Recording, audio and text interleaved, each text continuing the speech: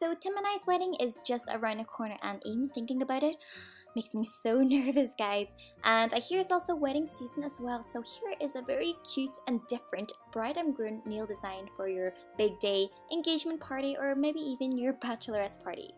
Look, it's me and Tim. And even if you're not getting hitched anytime soon, that's totally cool. Maybe you can share it with a friend who is. Let's start. First step, apply a base coat to prevent your nails from staining, and then with a white nail polish, apply this only in your middle fingernail. While letting the white polish dry off, I'm taking a silver pearly color and applying this to all of my fingernails except my ring finger. Going back to my white polish, I'm going to be working on the ring finger, and as you can see, I'm just using my brush and I'm creating a sweetheart neckline of a wedding dress. Coating the fleshy part of my nail with a clear nail polish, I then add some little gems so it looks like a necklace and also helps it appear more three-dimensional as well. Dripping some white nail polish on its surface and using a toothpick, I'm just going to make little dashes along the neckline so it just gives the dress more detail and not as flat. To make the dress appear more three-dimensional, I'm applying a pearly color on top of it just to give a bit more glam. Then using a white polish, I just coat this on top of the gem so it looks more like a pearl necklace rather than a diamante necklace.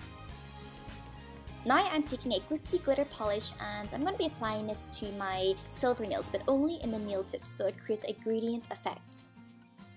Every girl likes a bit of sparkle, you know what I'm saying?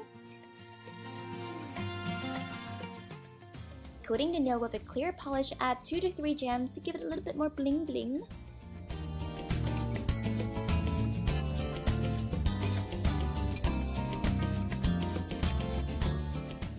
Now let's suit up one of the nails with a tux. Take a piece of tape and then cut it so it's at a right angle, and then position this over your nail to form a stencil. Make sure the tip fits nice and snug, then apply a coat of black polish. While it's still wet, peel this tape.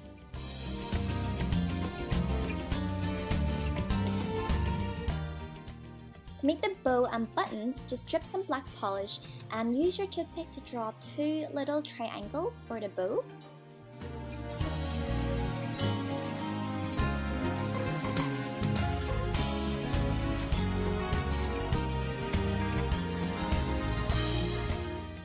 Now add 2 dots for the buttons.